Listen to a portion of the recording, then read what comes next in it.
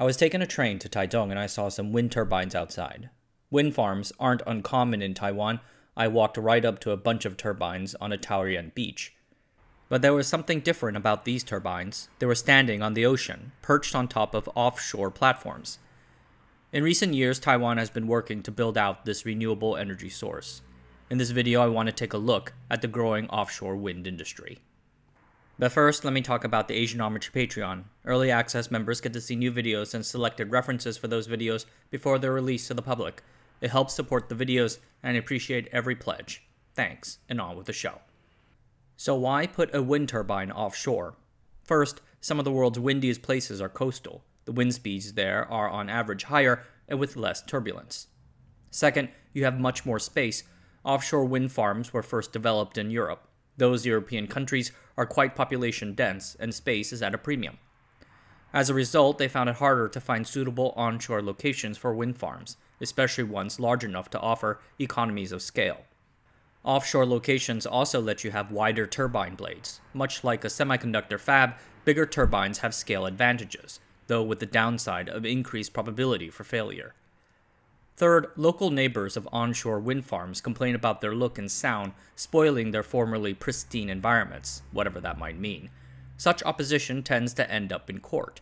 Moving those farms offshore helps with the issue, though not entirely. The concept of offshore wind farms date back to the 1930s, but ideas are cheap. Real substantial research into offshore wind technology first began with the work of Dr. William Hieronymus, a naval architect and professor at the University of Massachusetts Amherst. Dr. Hieronymus was a significant contributor to the modern wind power industry. In 1972, he first proposed the concept of a floating wind turbine for producing either electricity or hydrogen. Subsequent government studies initially discarded the idea, citing its challenges. It took until 1991 to see the first onshore wind farm out in Denmark. The Danish have been using wind energy for centuries, but up through the 1960s, the country was 90% reliant on fossil fuels imported from the Middle East. This became a very slight problem when the energy crisis of the 1970s struck the region.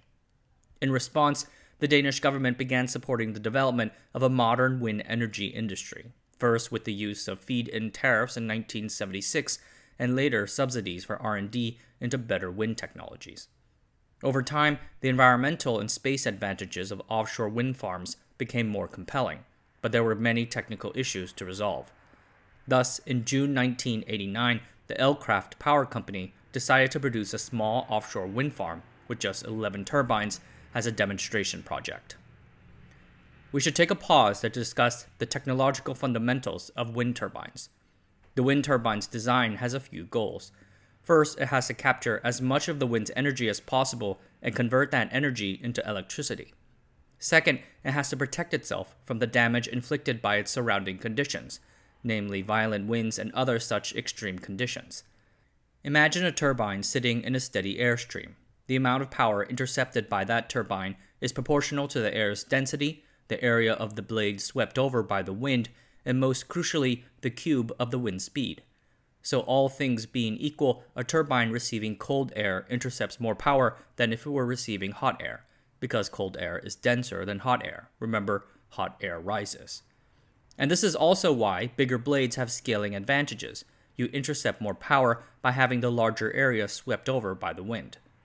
Anyway, so if the wind speed doubles, then all things being equal, the turbine's intercepted power increases by 8 times.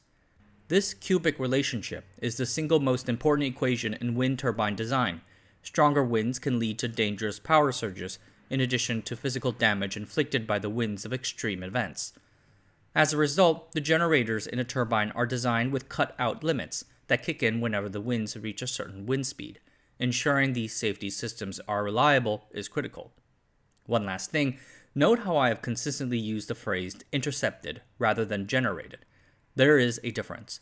The turbine is fundamentally limited on how much electricity it can generate from the amount of power it intercepts. There are a variety of blade configurations, but most modern wind farms use a large horizontal axis wind turbine, or HOT, with 3 blades. Horizontal axis meaning that the blades are mounted horizontally parallel to the ground. These are in contrast to the vertical axis, or VOT. Why HOTS and not VOTs? VOTs do offer a few significant advantages. They are always pointing towards the wind, and you can also put the gearbox and the electrical generator beneath the rotor closer to the ground. But the problem with the VOT is that you cannot turn it away from the wind to keep it from sustaining damage or producing power surges. Furthermore, the VOT's blade creates downward turbulence that can interfere with its neighbors. As for the blade number, you can be like Gillette and try adding more blades, but the industry has largely adopted the 3-blade configuration as having the right balance between cost, performance, and long-term reliability. And also aesthetically, people seem to like the 3-blade arrangement more than the 2-blade setup. Such a thing matters. Installing a wind turbine offshore presents a multitude of new technical challenges. There is no such thing as a standard offshore wind turbine installation. Unique factors like the water depth, rotor size, and the foundation all affect the process. The biggest issue to consider is the foundation. Onshore wind turbines are secured with reinforced concrete slabs drilled into the ground with metal rods. Easy money. But for offshore installations, we have 3 generally accepted options. We can first try sticking them right into the ground like a chopstick, the monopile approach. These 3 to 8 meter wide monopiles work best in water depths of 20 to 40 meters with hard to semi-hard seabed conditions. Or you can have a big heavy concrete thingy holding the thing down using their sheer weight, the gravity-based approach. These are appropriate for shallow waters, about less than 10 meters, with clay and sandy soil seabeds. Or you can set up a frame of hollow steel tubes, the jacket or tripod offshore foundation. These are most suited for medium depth waters of about 50 to 70 meters, but also present substantial logistical issues. Let us pick up the Danish story again. The location chosen for this first offshore wind farm, named Vindeby, was a bit of shallow sea about 1.5 to 3 kilometers off the northwest coast of the Danish island of Lolland. Lolland, don't laugh. The name means lowland, and it seems like the island used to be actually called Laland. The waters aren't super deep, ranging from 3 to 5 meters despite being so far out from the shore. This shallowness was originally thought to be an advantage. But later during construction, it was discovered that the waters were actually too shallow for floating ships, while also being too deep for ordinary construction machinery. Worst of both worlds. The seabed was a 10-meter deep layer of clay topped with a thin layer of sand, so the committee decided to go with a gravity-based foundation, heavy concrete caissons 14 meters wide and with walls 60 centimeters thick. Each caisson weighs about 710 to 1,105 tons, the equivalent of about 320 female elephants. They were all built to stand about 2.5 meters above the waterline, regardless of the water's depths. Installing an offshore wind turbine is the process of dragging the turbine's different parts out to the site, assembling them, and connecting the whole thing to the grid. For Vindeby, the caissons were floated out to the site and installed using a custom-built catamaran-like pontoon guided along by tugboats. Then you use a jack-up barge to lift and place the pre-assembled turbine pieces onto their foundations. A jack-up is like a boat with vertical legs. It floats along to where it needs to go, then puts its legs down and literally stands up out of the water. These jack-up barges were first used by the oil industry for the installation of offshore oil platforms. I kind of like the relation. As offshore wind turbines have gotten larger over time for scaling purposes, they have needed bigger boats. So nowadays you can commission custom-built jack-ups. They're over 100 meters long and can carry multiple turbines in a single day, but with the downside of costing a lot more. The installation procedures depend on the foundation, offering their own unique challenges. For monopile and jacket foundations, you literally hammer the thing into the ground like a nail, which trigger noise concerns. For a gravity foundation, you have to first clean the seabed of soft soils that can't handle the huge weight. This is what the Vindeby people did, digging a 1 meter deep hole into the seabed and adding a 40 centimeter thin layer of crushed stones. After that is done, you lay down a cable to connect the whole thing to the grid. If the farm is particularly distant, the installers might use a high voltage DC cable, despite the added costs of a power converter, due to cheaper cables and lower transmission losses. It is estimated that the installation process covers just about 6% of a wind farm's total lifetime capital expenditure. Despite this, it is a hugely important part of the overall design. The Vindeby installation crew encountered relatively little trouble and actually came in 3 million Danish kroner under budget. The most significant issue was the limited time afforded by the weather, recommending that crews start work between 2 to 4 a.m. in the morning when the waters are the calmest. The ocean is an unforgiving place with violent squalls and corrosive salt water. Thusly, the single biggest concern associated with offshore wind turbines is that of reliability and maintenance. Turbines have to survive these conditions for some 25 years with as little maintenance as possible. You can't exactly drive out there in your truck, and if a turbine goes down at the wrong time, it can take an awful long time to get back online due to high wind speeds and strong waves. So companies need to send maintenance teams over to the site at regular intervals, but as a result, maintenance costs for offshore wind farms can cost up to 2 to 3 times more than their onshore equivalents. And in case you are wondering, like I was, the turbine's most frequently broken down part is the gearbox. The gearbox raises the speed of the blade's relatively slow spin into something more suitable for generating power. So the gearbox is highly mechanical and subjected to some torturous physical conditions. Worse yet, it is difficult to replace when it breaks down. If the tower has to go down, then all the expensive jack-up barges and whatnot have to come out. When it comes to offshore wind technology, the leaders are in Europe.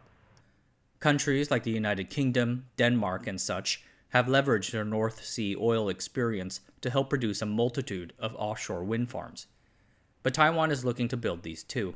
In recent years, Taiwan has wanted to diversify away from fossil fuels. In 2020, 60% of Taiwan's total power was generated using coal and natural gas. Some of the world's dirtiest power plants are in Taiwan. For instance, the Taichung power plant is the world's 4th largest coal-fired power plant by generation capacity. Such things, of course, lead to air pollution and climate change concerns. Considering the controversy over its nuclear power plants, Taiwan's 3rd largest power source, and the lack of buildable space, the government has sought to build out offshore wind energy. As it turns out, the Taiwan Strait has some of the world's best sites for offshore wind farms. Data over the past 9 years have found some of the highest wind speeds of the region. Taiwan's first offshore wind farm to come online was the Formosa 1 offshore wind farm, an 11 square kilometer farm located 6 kilometers off the Miaoli County coast. The Taiwanese government has a 3-phase plan for developing wind energy.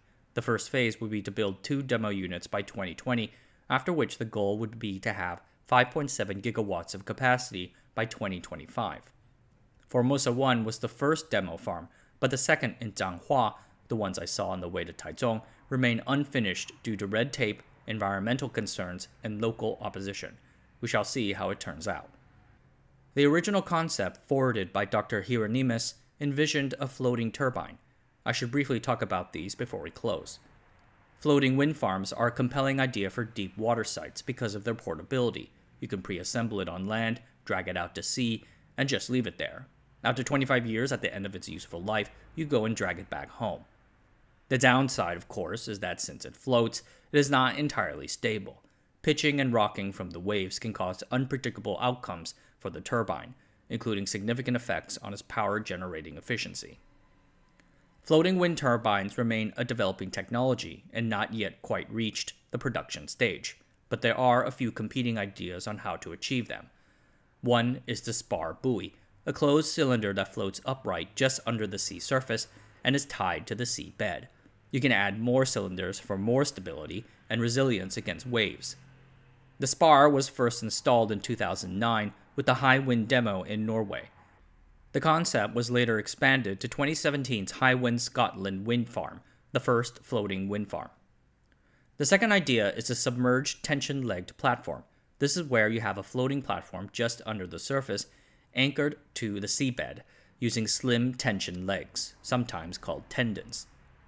This idea is derived again from the petroleum industry, their offshore oil rigs. Very widely proposed, it has not yet caught fire, though a few demos do exist. In 2017, after 25 years of hard work, the Vindeby offshore wind farm, the world's first ever offshore wind farm, was retired. In 1995, Denmark built their second wind farm, Tuno Nob. Today, they have 15 offshore wind farms, with many more planned. Other countries have gotten into the mix. The Netherlands, Sweden, and the United Kingdom are today some of the leading countries in offshore wind projects. There remain substantial questions, however, about how competitive offshore wind is compared to other sources of energy like solar. The amount of subsidies implies that it right now is not. But as builders have gotten more experienced, these projects have gotten better, using bigger turbines in an attempt to reach economies of scale, the massive Hornsea wind farm, for instance. In certain European countries, there are hints that offshore wind is already competitive without subsidy. It's an exciting hint at a young but rapidly moving technology. Keep your eyes on this one. Alright everyone, that's it for tonight. Thanks for watching. Subscribe to the channel, sign up for the newsletter, and I'll see you guys next time.